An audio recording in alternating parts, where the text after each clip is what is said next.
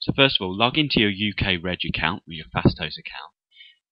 Click Hosting and click Email Hosting. If you haven't already set up hosting on your domain, you need to use the Add Hosting package. It's completely free.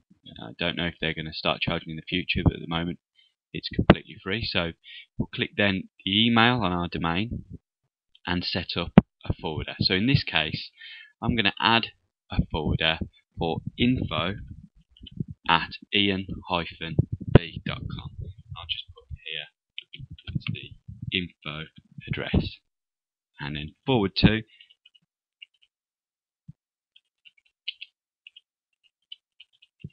zymotic@gmail.com. That's my personal Gmail address. So I want this info address to come to zymotic@gmail.com.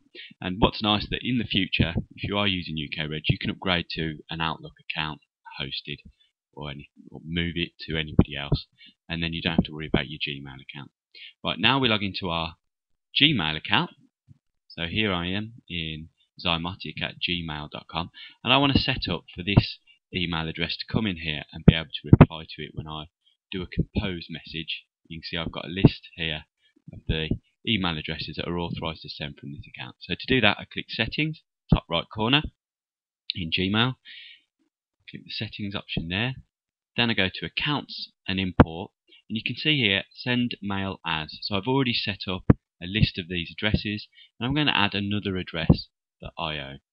So now Google asks me, what's the name of that person? What's the email address? It's info@ian-b.com. And it says treat as an alias. Now this means that when it comes from that address, Google recognizes it as what Google says, me. That's you. Me, you. Same thing. So any time you send an email to info@ian-b, it will take it as me. Just like your proper Gmail address. So when sending the outgoing email, how do we do it? Well, we want to send it through Gmail. Now, although this is easier, it does have a little caveat in that when you send from Google Gmail, it will come through, but the address will be a reply to info@ian-b.com rather than actual from info@ian-b.com. It's only a small difference, but if you want that extra little bit, then you need to set up an SMTP server. So we're going to send a verification email. Google send an email to info@gmail.com, @ian-b.com, apologies, so that it can authorize that you definitely have access to that email account. So what we're going to do is just going to close this box because the email should come through now to our inbox. There it is. Gmail team sent us this authorization code. We can cut and copy that, or just simpler, click the link, and there we go.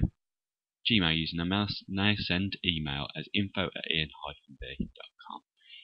Now if we go to compose, we click the list down.